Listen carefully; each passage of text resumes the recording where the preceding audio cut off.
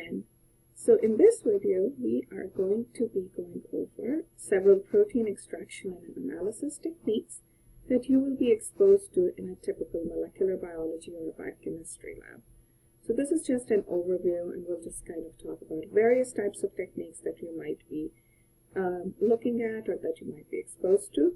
And then as we go into more details with each one, as we go into those techniques specifically, we'll talk about them more in detail in separate videos.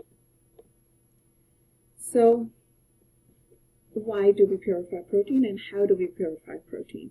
Protein purification is extremely important in many types of molecular biology analyses, as well as in biochemistry and chemical analyses of different pathways and different systems when we are studying an experimental question. So it basically means that we are either trying to purify a single type, a specific type of protein of interest from a complex mixture, or a small group of proteins from a complex mixture.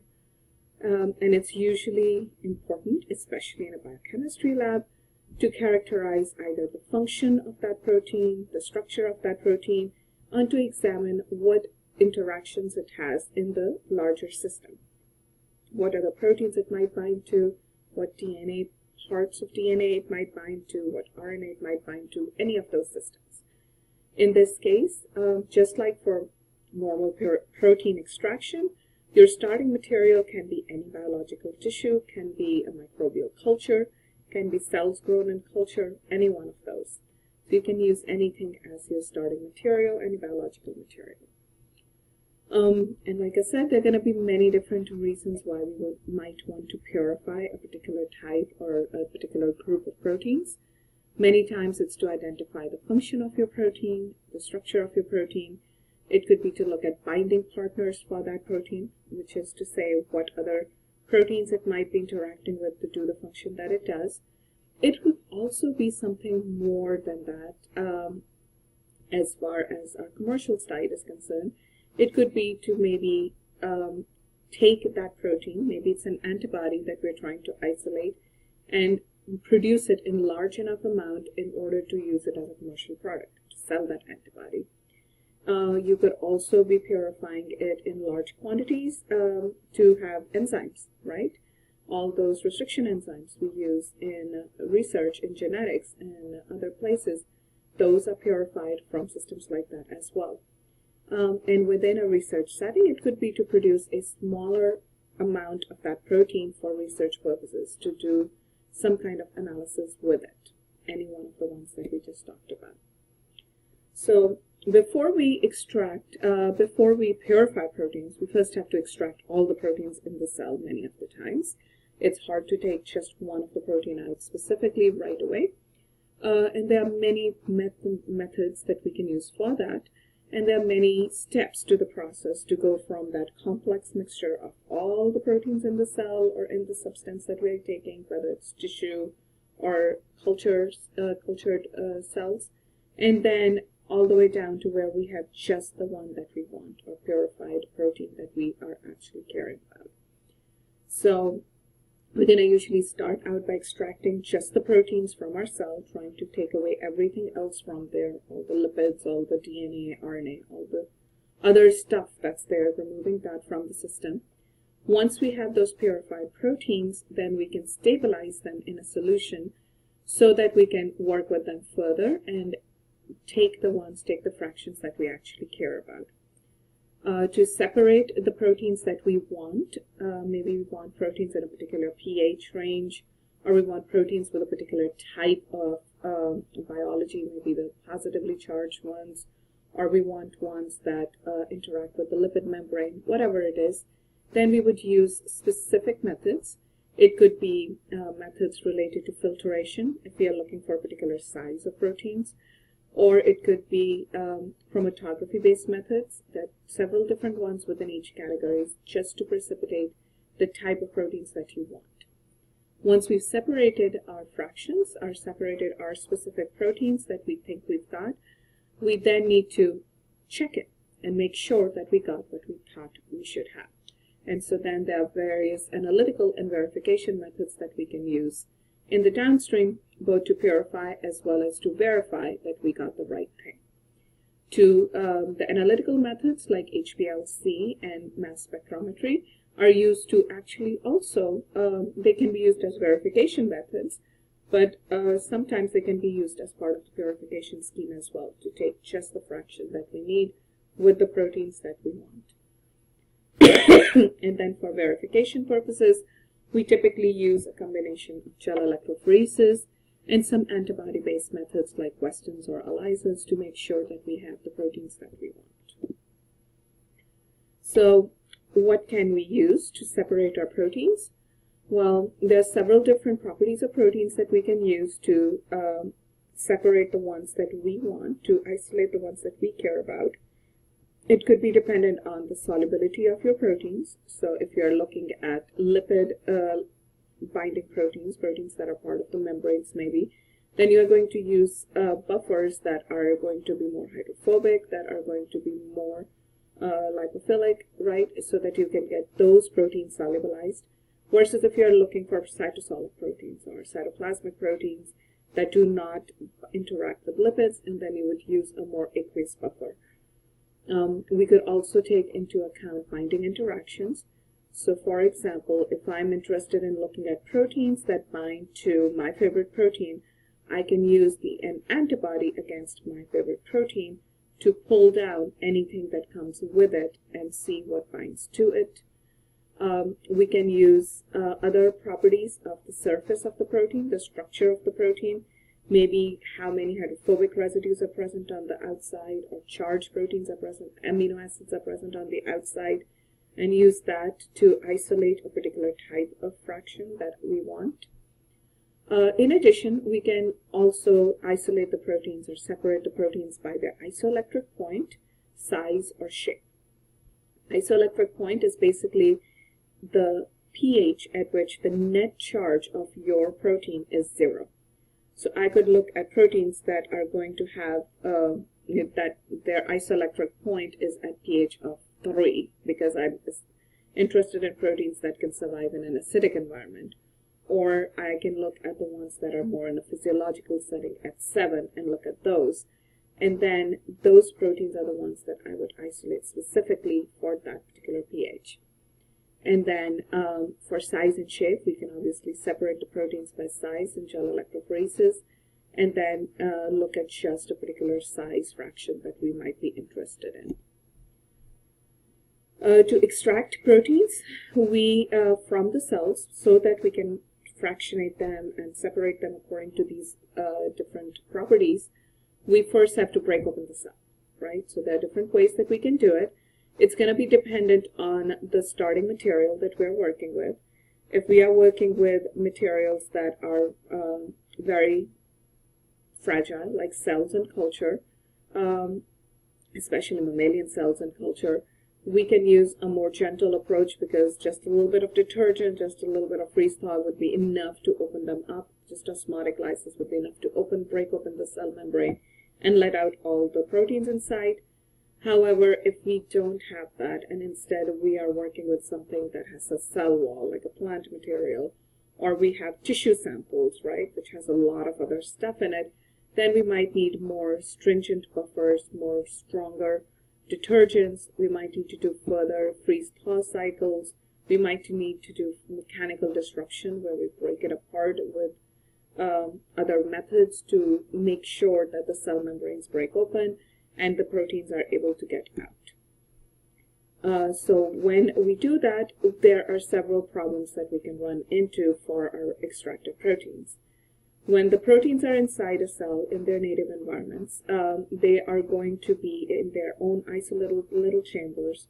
All the mitochondrial proteins are going to be inside the mitochondria. All the lysosomal enzymes are going to be inside the lysosome.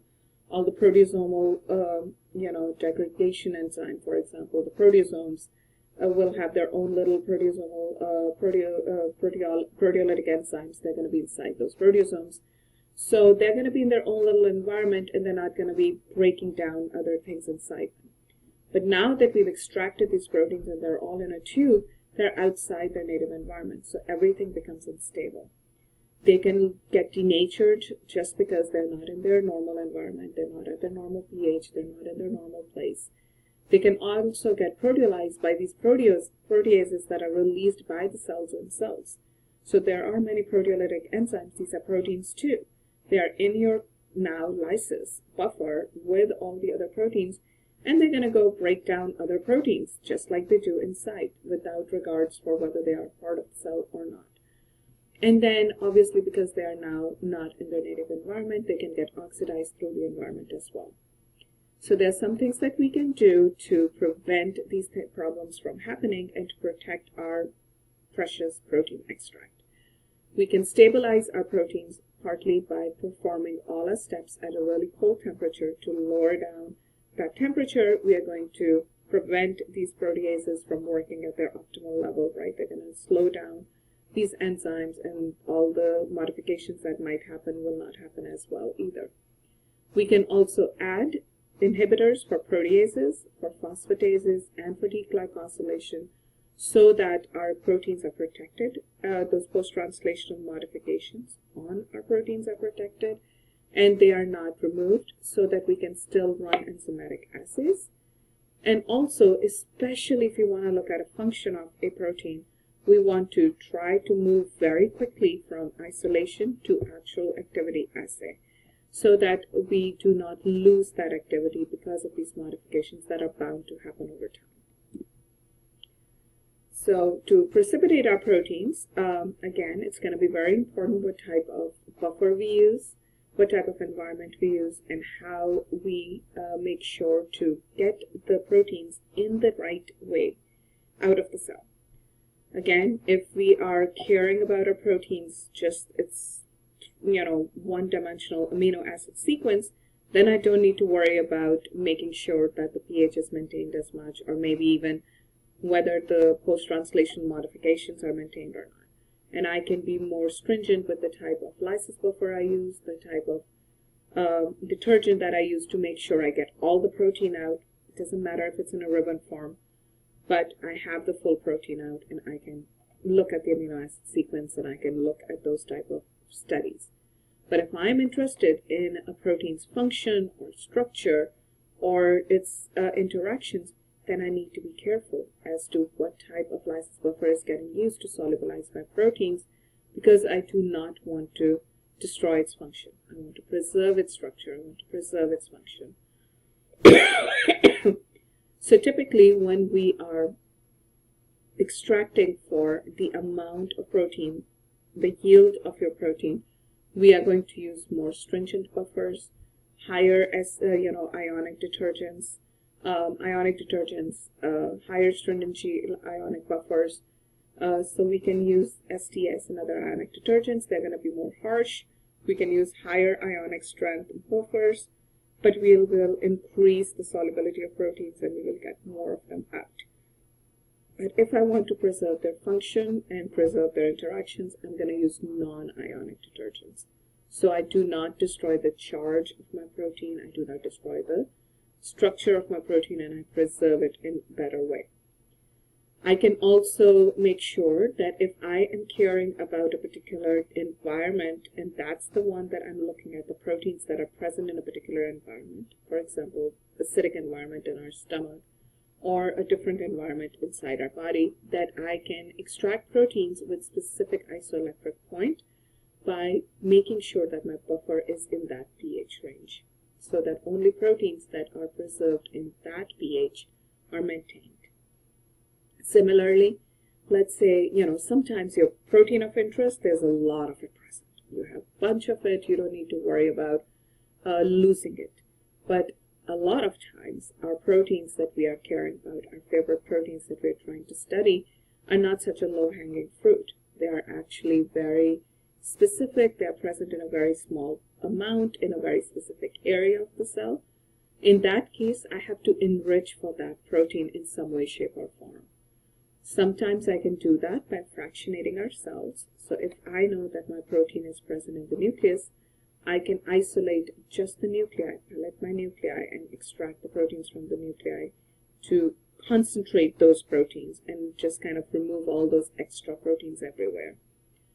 I can also sometimes purify or enrich for those kind of elusive targets by, if I know the molecular weight of my protein, I can say, okay, my protein is a small protein. I don't want all these big proteins to contaminate the mixture and make it harder for me to find it. I'm just going to use a fractionation method to get just 30 kilodalton molecular weight and below proteins. So there are different ways that we can enrich for our proteins through methods like that, by thinking through what it is that I'm looking for and where it is found.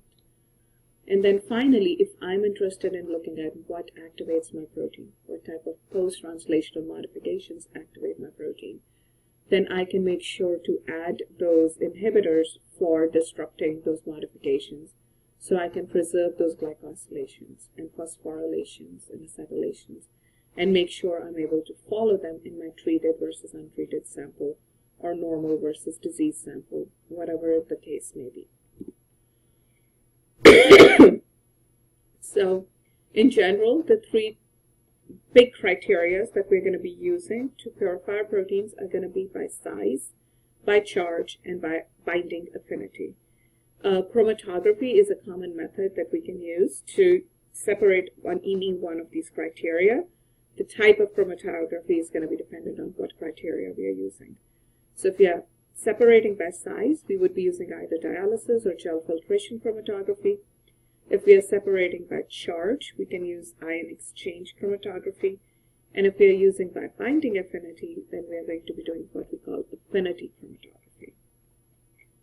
So let's talk about a little bit of what it exactly happens in any one of these different types of chromatography techniques. So the first one is looking at hydrophobic interaction chromatography. This would be the case if I am looking at proteins that are probably present in the membranes, so they are more in the hydrophobic environment. In this case, we use resins in our columns that are amphiphiles, so they will bind to those hydrophobic areas. So the hydrophobic parts of the resins are going to attract the hydrophobic amino acid residues that are on the outer part of our proteins, and that's going to bind to those resins strongly, right? So that's going to form that particular binding. Once they are bound, we wash away everything that didn't get bound to our columns, and then we elute those proteins that were bound by using specific buffers just to elute those, to solubilize those hydrophobic proteins and separate them out. Another thing we can use is to separate our proteins by size. And one of the ways is by doing gel filtration chromatography. There are also many filters available, columns available nowadays at different molecular weight cutoffs that we can use to elute just proteins of a particular size range. So in gel filtration chromatography, again, you're going to have some type of a filter or some type of a resin that is going to prevent certain size molecules to enter into your column, and only others are going to bind. So here you have your exclusion gel. The gel is going to be basically responsible for what molecular weight proteins are going to be able to get through. In general, you have your smaller molecules are going to enter into the aqueous spaces within the bead, so all this extra space inside it. The larger molecules are not going to be able to get through. And then you can get several different fractions, one with the larger molecules, one with the medium size, one with the smaller size. And you can get them those initial fractions and then look at the size range that you care about. Another thing we can do is, again, looking at that outer surface of the protein, looking at those amino acid residues that are facing the outside, those R groups. You can do an ion exchange chromatography and separate the proteins by charge. Here, it depends on, again, what you want to look at. Are you going to look for your positively charged proteins, or are you going to look at your negatively charged proteins? Depending on what it is that you want to separate, you can change the column and what's in there. If you want to separate negatively charged compounds, you would use anion exchange resins, so there would be positively charged compounds in here that are going to bind to the negatively charged compounds. But if you want to separate your positively charged molecules, you would instead use cation exchange resins, which would have negatively charged molecules. So your positively charged molecules can bind to that and you can separate them out. Finally, something that we're going to be using in our biochemistry class as well is affinity chromatography, where you separate proteins by their binding affinity. In this case, the resin molecules inside are going to have some type of a structure attached to them. It could be another protein, it could be another molecule that binds to your protein of interest. So in this case, you have glucose binding proteins that are going to attach, that we are trying to separate. So our resin beads have glucose residues on them. So because it has the glucose on it, those glucose binding proteins, anything that binds glucose is going to bind to it. And then when we are ready to purify it, we will use an elution buffer to get those proteins off the column and put them into a fraction. And so you are going to get all the proteins that bind to glucose molecules. And that will be your protein fraction that you can then study. So now you don't have all the proteins in the system, you just have those that bind glucose. We could change that up with anything, depending on what it is that we're trying to separate out. We could even use antibodies against a specific protein of interest and use that to separate the proteins as well. This separation technique is obviously based on molecular conformation, so you need to know something about the protein that you are trying to purify so that you can use that to attach those exact ligands to the resin so that you can have these molecules separated. So looking at it a little bit more further, what are the different principles? What are the different steps for this process? The first one is that we must have some type of a matrix in the column that has the required chemical group that we're going to use to isolate our fraction. Once we have that ligand attached to our to our matrix within the column, we then add our protein mixture to the column. The protein of interest, or all the proteins that might bind, any protein that might bind to that chemical group, are going to bind to those resins, to the matrix within the column. All the unbound proteins are just going to be floating around. We then wash away those unbound proteins with buffer so that anything that is bound is the only thing that's left. And then finally we use some kind of high concentration of soluble form of the chemical group to the column so that we can decrease the binding affinity and elute those proteins out and take them into a fraction that we can then work with. So we elute all our proteins into a fraction. This gives us the advantage that we have purified fraction of a very small group of proteins that have the properties that we care about rather than everything else. Another way that we can separate our proteins very, very cleanly and examine them is by doing a technique called two-dimensional gel electrophoresis. In a two-dimensional gel electrophoresis, in the first dimension, we separate the proteins by isoelectric focusing. So we usually use a pH range. This is a gel tube which has a pH range. It could be from 3 to 10, it could be 7 to 11. Different ranges come through depending on our desires and needs. We separate those proteins by their isoelectric points. Proteins will go to the point where the net charge is 0. They'll move until that point and then stop. And then we take this focused isoelectric focused gel tube. We treat all the proteins, we put it in a buffer with STS, so all the proteins are now going to be negatively charged at the point where they are. We place them on top of a second polyacrylamide gel that can separate these proteins by size. And then in the second dimension, we separate the proteins by their molecular weight. So in this case, we have the proteins separated by their pi in one direction and by their molecular weight in the second. So you have a unique fingerprint of each of your sample that comes out as a result. Each one of these spots will only have a couple of proteins at most. It won't have a lot of proteins at any given point. And those specific spots can be excised digested, and then examined through mass spectrometry or HPLC to examine exactly what protein is there identified. So the analytical techniques we use in this case are high performance liquid chromatography, HPLC, or mass spectrometry.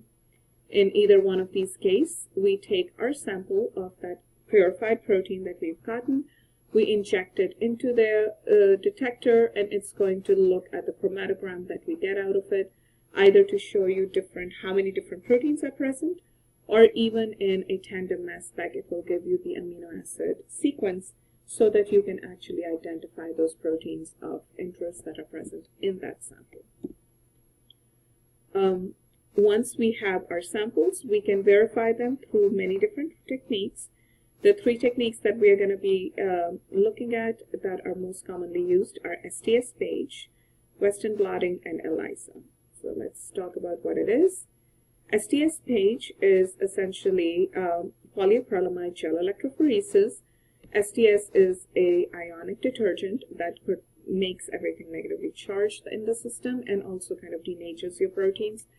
So in this case, we purify our proteins, we get our protein extracts, we add the STS containing loading dye to it, we heat that up so all the proteins are essentially in their primary structure. We add our samples into this matrix made with polyacrylamide, which is your polyacrylamide gel, and we run that using an electric current. It separates the proteins by size. And so we can look at the pattern of these bands within our different samples and look for differences within them. However, if there's a very specific protein that I'm interested in, I would want to go one step further and run what we call a Western analysis. So once we have separated our proteins, we then transfer them onto either a nitrocellular or a cellulose or PVDF membrane so that they can be more protected.